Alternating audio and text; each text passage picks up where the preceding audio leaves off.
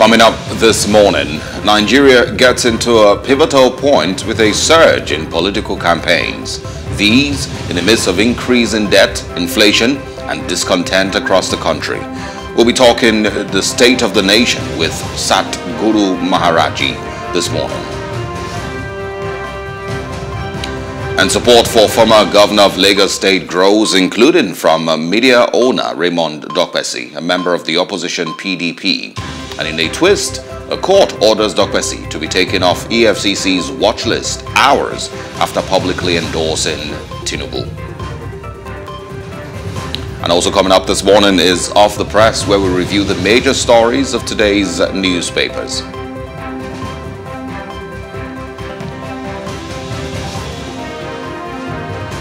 I would say glad to have you join us on the breakfast here on Plus TV Africa this very interesting Tuesday morning here in Lagos. And of course, for those in the southeast, it's obviously the first day that you will be going to work because of the sit at home on Mondays. But welcome to the breakfast. I am Osaogie Ogbonwa. As always, we start with top trending stories, and we have two very interesting stories for you this morning. First of all, of course, starting with one that I just mentioned, and that is the founder and owner of DA Communications, Raymond Dokpesi. It's a name that has been known for a very long time, for probably since the 80s or even earlier, with the foundation of DA Communications. Of course, here in Lagos, well, across the country, everyone knows of AIT. But of course, aside his interest in media and television, he also, of course, got involved with politics a couple of years ago. If you remember, in the 2015, after the elections in 2015, there was a lot of clamor, lots of conversations going on with regards to the fight against corruption. And one of the biggest stories then was the $2.1 billion that was allegedly embezzled by certain persons in the previous administration. Most importantly, Sambo Dasuki, the NSA back then. Of course, we all remember how that trial went and how that case went. He was in prison for a very long time, or well, held by the security agencies for a very long time, without any actual court sentencing him to jail. There was a lot of clamor for his release, and eventually the government did set him free about 2 years ago, I believe. But one of the persons who was also involved in that chaos and in that in those allegations is Chief Raymond Dokpesi, who's of course the founder of DA Communications. He of course had his own time with the EFCC and with Nigerian security agencies. The court case that has lasted for a very long time. I believe sometime in April there was a court ruling that by the Court of Appeal, basically, that seemingly set him free. Asked that case be thrown out because the EFCC couldn't really prove its case. But yesterday, the Chief Justice John Soho of the Federal High Court in Abuja held that Raymond Dokpesi had no criminal allegations, and the charges against him weren't strong enough, didn't hold any water. He basically held that no criminal charges or allegations currently raised against Raymond Dokpesi should stand. If you remember also, he was the organizing committee chairman of the PDP's national conference in 2015. The Federal High Court yesterday ordered that the EFCC should go further and remove him from their watch list. And so that's really what has created most of the controversy. Mostly because this is, just almost immediately after he threw his support behind former Lagos State Governor Bola Ahmed Tinubu, who, from what the media is saying, very likely would be running for president in 2023. It really, this is my perspective now, it really could just be coincidence. It could be timing, and that's what makes it look fishy. He has every right, of course, Bola Ahmed Tinubu has every right, and we've said it multiple times, to run for president. And at the same time, every person who, is a Nigerian has every right to support who they choose to support. And that includes Raymond Dokpesi. He says, of course, that he's supporting him because of their friendship, which has been on for a very long time. And of course, if you know, of course, they are about the same age. I think both 69 or both 70. And so, there's really nothing surprising seeing that, these two persons, would be friends. They've known each other, I believe, for a long time. And there's nothing really surprising about it. What really has caught a lot of people's attention is the fact that this is happening, almost seemingly back to back. Immediately he throws the support. The court then orders the EFCC to take him off, their watch list. And that's what, everyone is pointing out, as seeming like, oh, immediately you support a part of the government, you immediately, get,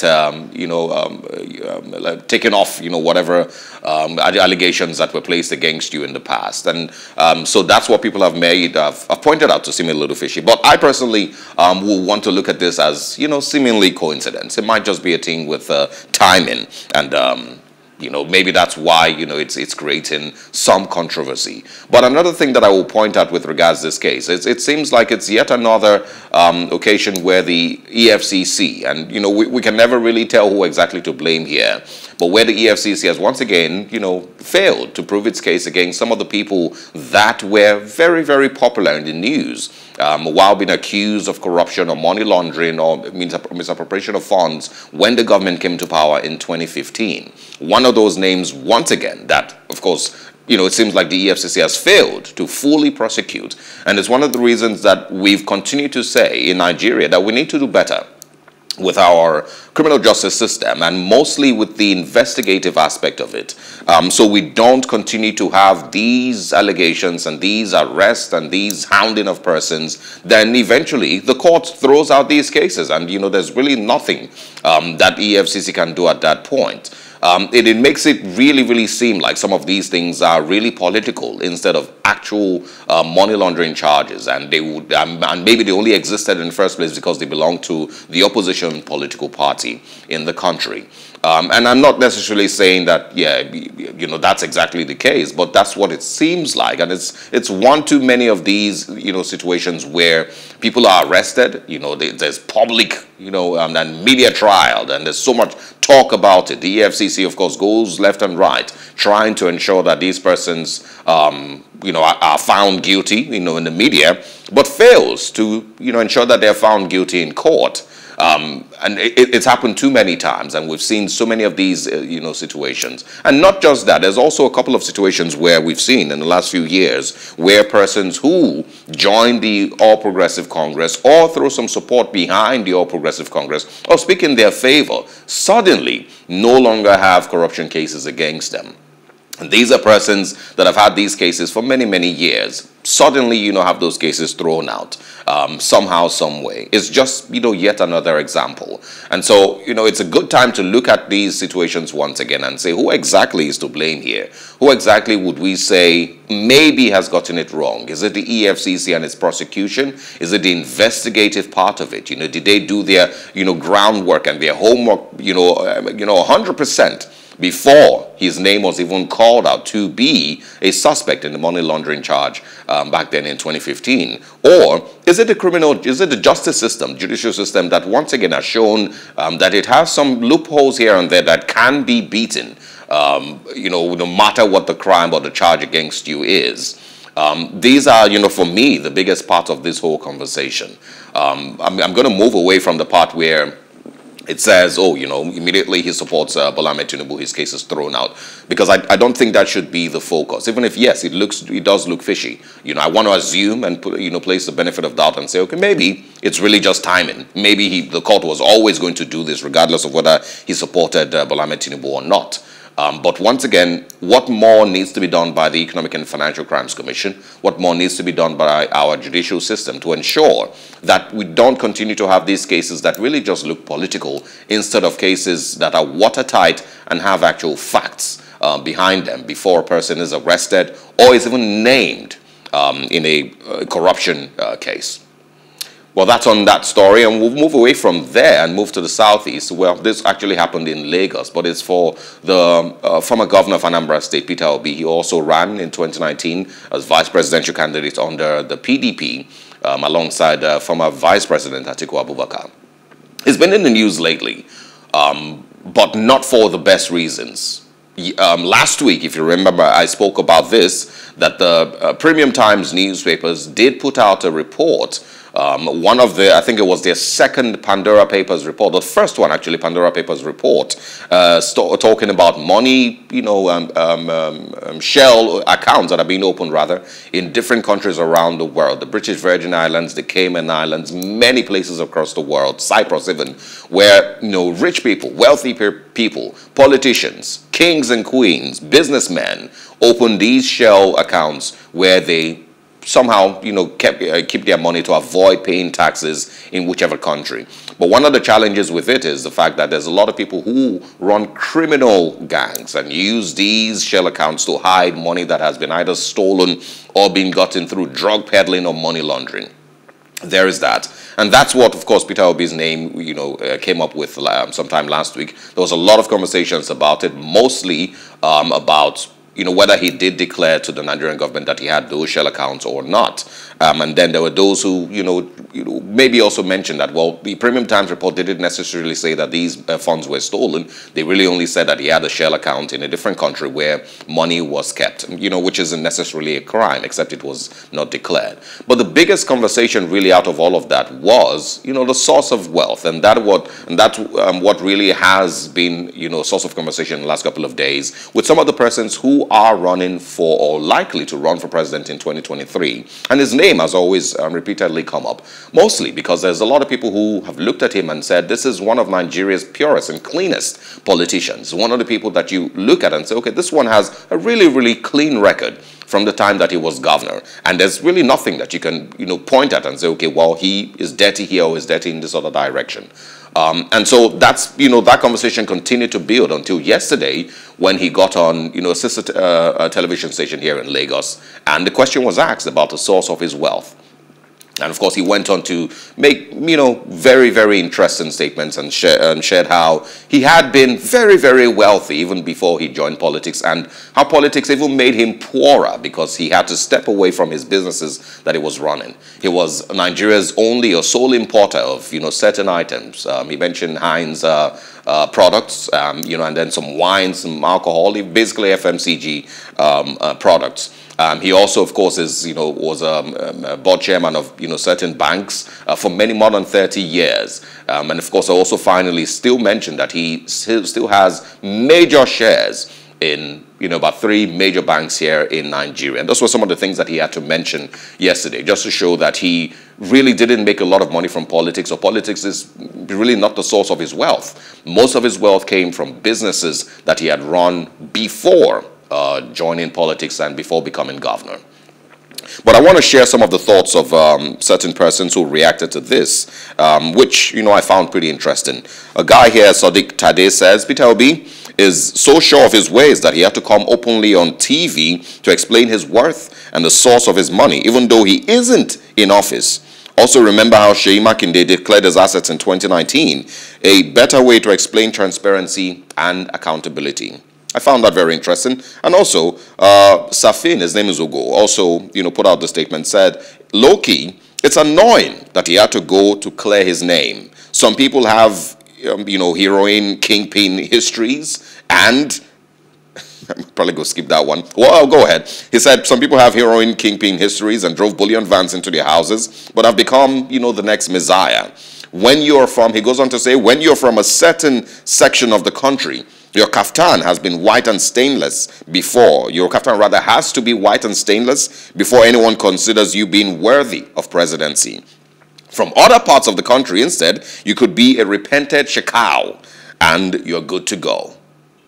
I probably will share that again. It says, when you're from certain parts of the country, your kaftan has to be white and stainless before anyone considers you worthy of the presidency. From other parts, you could go and be or rather, you could be a repented Abubakar Shekau, and you are still good to go. I'm sure you get the message in that post. And this one also here says, Peter Obi is a better person than Misha because, wallahi, I won't send Nigerians. The standards Nigerians expect from Peter Obi, not even Buhari, was this scrutinized. Obi has to explain his wealth, his standards of governance to people that elected the current president twice. It says here, the moment you treat Nigerians with respect, they see you as weak. And in quote, also says, GEJ was weak, and of course referring to how the former president was described later 2014. Nigerians said these things because their president allowed them to exercise the rights or their rights to insult him.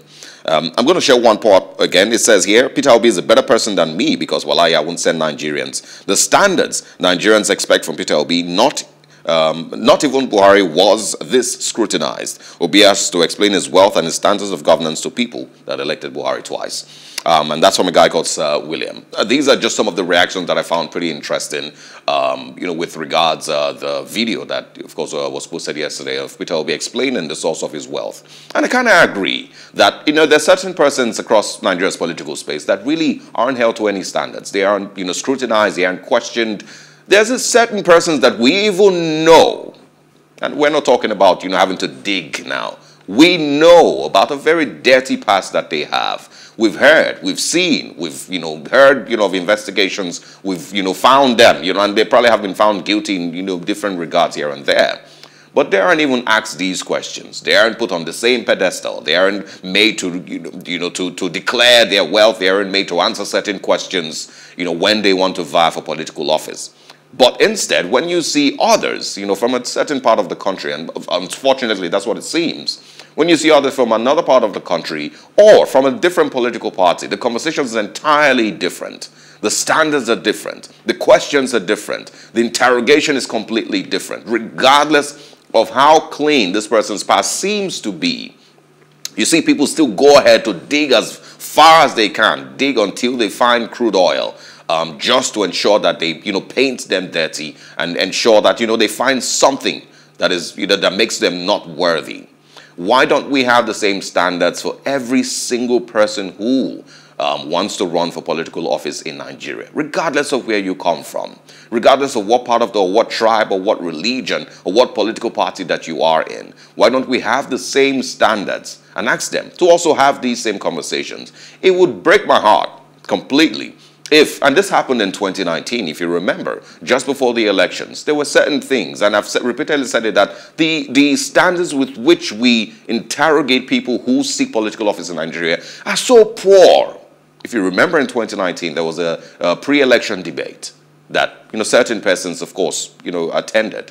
Nigerians forgave every single blunder on certain political aspirants, and of course scrutinized the other ones, with all they had, with all the weaponry that they could bring forth. There were so many blunders on a certain, group of people that couldn't in any way answer certain questions, didn't know whatsoever, left or right, they didn't have any answers to any of the questions.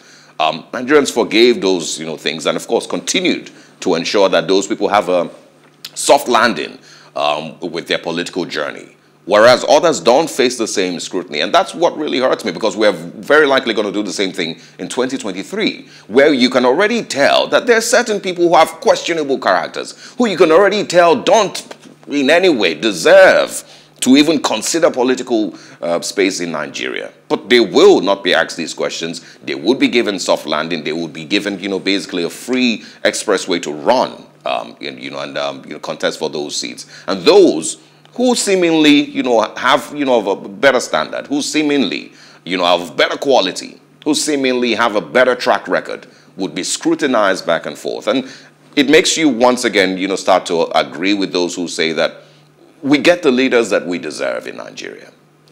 It might be a hurtful truth, but it is what it is. We get the leaders that we deserve. Yes, you might say, oh, I've been such a good, honest Nigerian. Why do I deserve bad leadership? But because we continue in our multitude to let these very, very little loopholes exist, let these very, very poor standards, exist with regards getting into political office, we somehow get the leaders that we deserve in Nigeria. Those are two top trending stories this morning. We'll take a short break. Chris Wando joins us next with Off the Press to have a review of the major stories making headlines across Nigeria this morning. Good morning once again, and welcome to The Breakfast.